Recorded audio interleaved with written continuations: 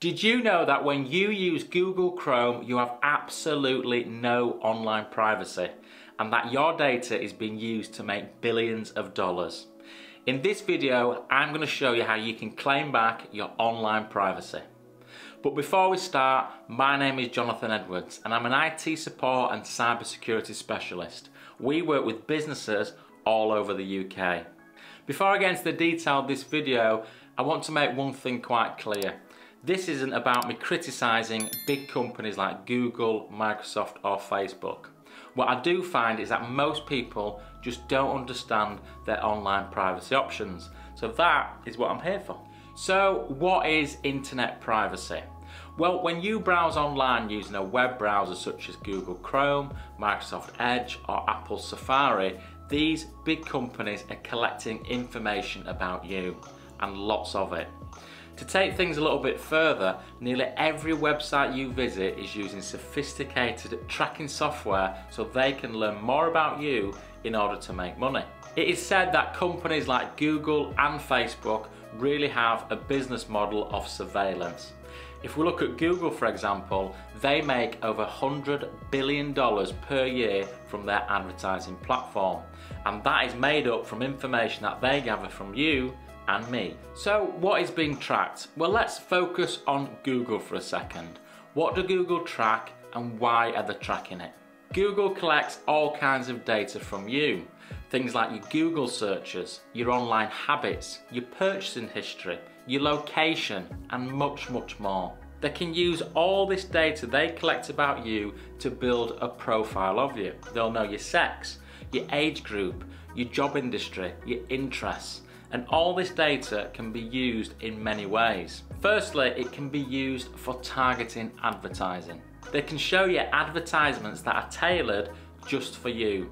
And of course, Google are then getting paid by the companies who are advertising. Let's look at an example of how this might work.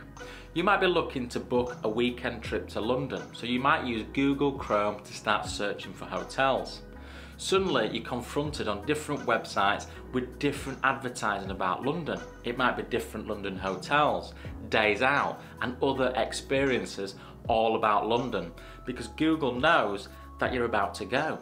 Another thing you might track is your location history. So wherever you go with your phone, Google goes with you. As an example, you might be looking to watch a movie after work.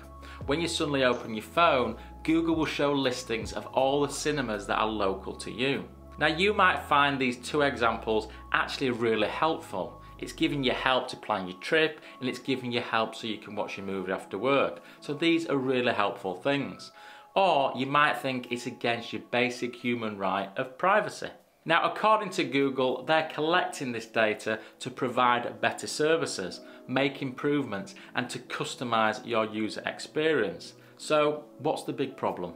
Well, back in March 2021, Google came under fierce attack after they revealed just how much data they're collecting when you use their web browser, Google Chrome. Google Chrome is the world's most popular web browser. It has over 25 billion users, and it also collects much more data than any of its competitors. Now, Google only released this data after it became mandatory to do so, and it took them 3 months.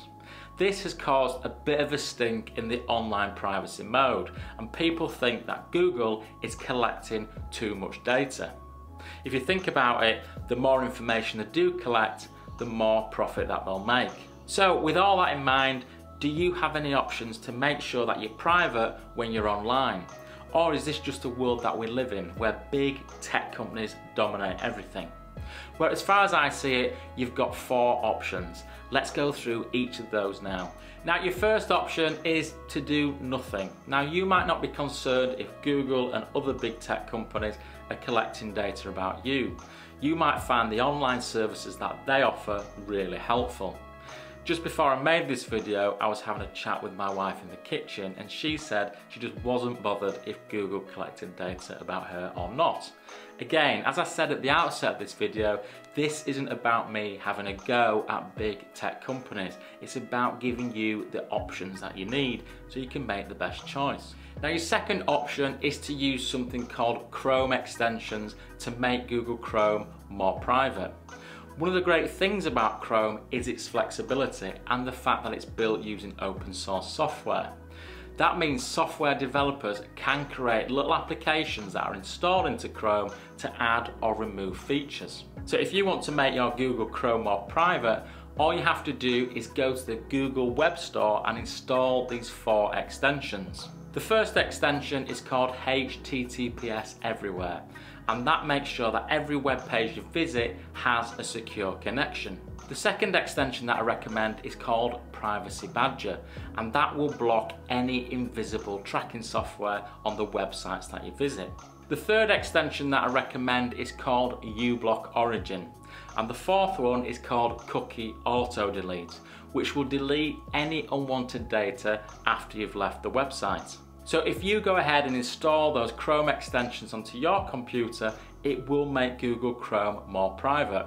I will list all the extensions below this video in the description. Now you might have found the second recommendation a little bit complicated. So the third recommendation is just to use one Google Chrome extension. The one I recommend is called DuckDuckGo. Try saying that after you've had a few. Now DuckDuckGo keeps all of your online searches private. It also allows you to escape these online tracking tools, and it makes sure that all your connections are secure. Now DuckDuckGo is available as a Chrome extension on the PC, or if you're using a smartphone, it's available as a full browser. So if you're using the iPhone, it can replace Safari. DuckDuckGo are a company who takes privacy really seriously, and it's really easy to install, so maybe give it a go. Now the fourth recommendation is the one that I use myself. After watching this video, you might be thinking, I don't want to be part of this big marketing thing anymore, I value my privacy. Well, instead of using Google Chrome, you can use a different web browser altogether, and the one that I recommend is called Brave. Now Brave has been built using the same open source Chromium code as Google Chrome. That means it looks nearly identical, apart from it's got a very impressive lion icon. And you can use all your favourite Google Chrome extensions with Brave, and Brave runs 3 times as fast as Google Chrome. But the really great thing is that Brave takes your privacy seriously. Now Brave has been built with your online privacy in mind. Right from when you start using it, it's using secure connections. It's also blocking ads and trackers, and it's not keeping track of your search history. Brave will work on any device that you use, whether that's a Windows device, an Apple Mac, or a smartphone, and it's completely free. So why not download Brave and give it a try? What I think is going to happen over the next few years is that people are going to become really aware of their online privacy, and they're going to be taking steps to make sure everything they do online is private. I hope you've enjoyed this video. I look forward to seeing you again soon.